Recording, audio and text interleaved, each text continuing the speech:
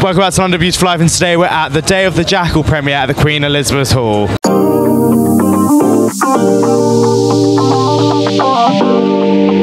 Are you excited to be at the London premiere of the Day of the Jackal? Yes.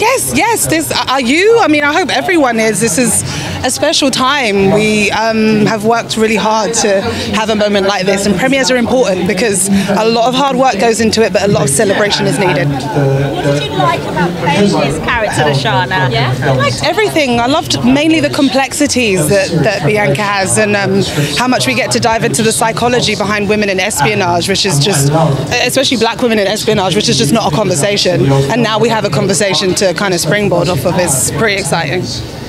So this series is about an elusive assassin. He's rival, he's the master of deception, and you can't beat him. So, in the spirit of this series, I want to know whether or not you can beat me in a thumb war. Are you up for it? Oh my gosh. I just got a flashback from school. Are you up for it? Are you going to sing the song? I'm going to sing it, and we're going to learn it in a different language as well. You game? Okay, what language? Punjabi. Okay, you sing and I'll hum. Are you going to you're going to hum? Yes, because I don't know Punjabi, but I'll learn on the spot. Teach you. Okay. It's school.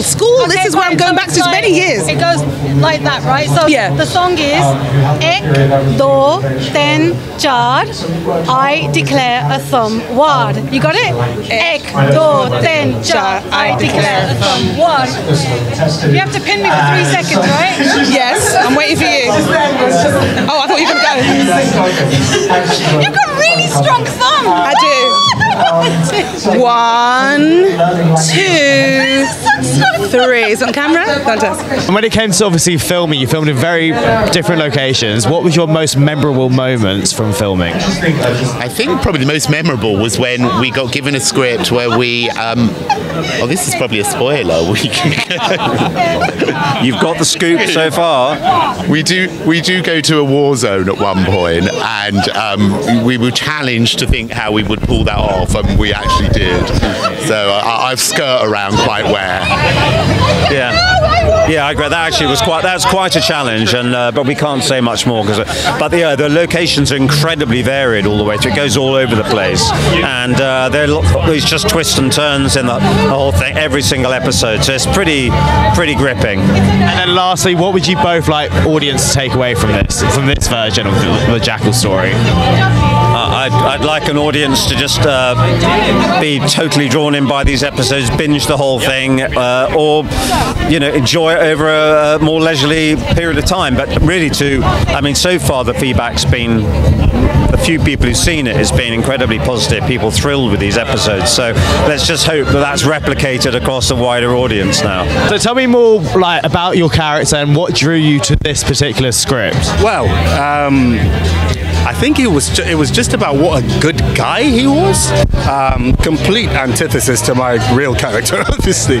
But he was just such a good sort of a moral sort of compass in the whole story, because in the whole world of spies running around chasing each other, gunfights, car chases, all of that, my character's role is very it's very domesticated, it's very calm, it's very normal. It represents the everyday person, probably the people that all these spies are fighting to protect, and it's just good to see that part of the hero's life and compare it to the life that they have outside the home, basically. The production on this seems amazing, and in loads of different places as well throughout Europe. What would you say was your most memorable and funniest moment on set? Oh, my most memorable and funniest moment, probably getting a piggyback from one of my kids in the show.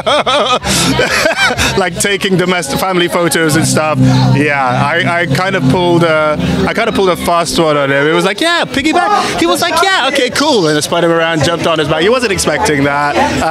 But other than that, I think the whole time generally was just we were fooling around so much behind the scenes, which is important on such a serious show with all the all the moods that are depicted in the script and the scenes. I think it was really important for us to sort of just like not forget to sort of tap out of that a little bit, and just like not get too deep into like the world that the characters are embedded in. So tell me what like drew you to this script? What attracted you to wanting to be a part of this?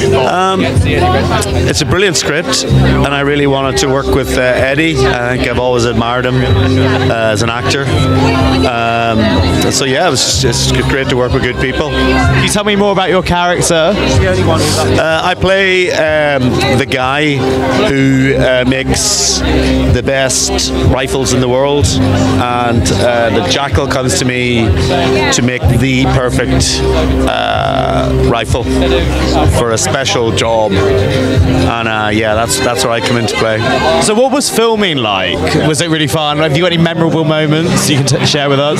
It was very warm, yeah, because we shot it in Hungary, and yeah, so a lot of my stuff, most of my stuff's with Eddie. It's like a kind of like a two-hander almost, and a very intense kind of relationship, like a bond develops. Don't want to give too much away though. Yeah.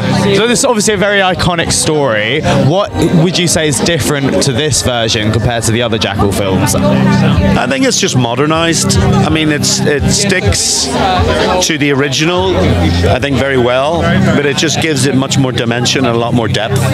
What do you reckon we can expect from this version of the Jackal story compared to the other one? Well, they didn't even have mobile phones, so evading, MI6 and going through airports was slightly different in 1973 than now. So I think the Jackal has had to up his game. Do you have any memorable? Obviously, you get to film like throughout Europe. Do you have any memorable moments from filming? I remember it being 40 degrees in Budapest in a studio and desperately trying not to sweat. I'm also hanging out with friends, but yeah, I was in the studio quite a lot over there, so I had some great scenes with lots of the members of the cast. I really enjoyed. With this, did you get to learn anything? So obviously it's about assassins, and obviously with police stuff as well. Did you learn anything that you didn't know to start off with? How to spy. How to spy. Did you get to meet anyone from real life spies? We had advisors working from various areas within the security kind of services, and that was really interesting. Really interesting. Asking advice for them and having them have a look at a scene and give you tips. But of course, a lot of it is done by Ronan, the writer. But it's up for us just to, to get on there and do it. So how was the casting process for you? How did you get involved in this project? Well, as part of the story happens in Cádiz in Spain. I play Úrsula's character's brother. They were looking for actors in Spain, and I did just one self-tape, like in April, and lots of months went by, and my agent keeps saying like they haven't said no, and I got a call in June. I was doing theater in Argentina, and they said like you're in. I didn't know Úrsula was playing my sisters because we're friends from before the show, like really close friends, and then I got to know she was playing my sister, so it was super fun. So what do you reckon audience are going to take away from this version of the Jackal story? Well, I think that it has all the spirit of the original film. I think that the people that really love the 70s film are going to find lots of Easter eggs and lots of little homages to the film, but it's a reinvented version to fit in the era that we're living now. And I think it's, at the end of the day, it's a thriller about an assassin and a police chasing him. We've seen that so many times, but I think that it's a really raw thriller, and the characters, all of them, have a pretty dark side, and I think there's some twists, some decisions taken by all the characters that the audience are not used for the protagonist or the antagonist to make. So I think everyone that makes all the characters really human and imperfect, and I think it's really appealing.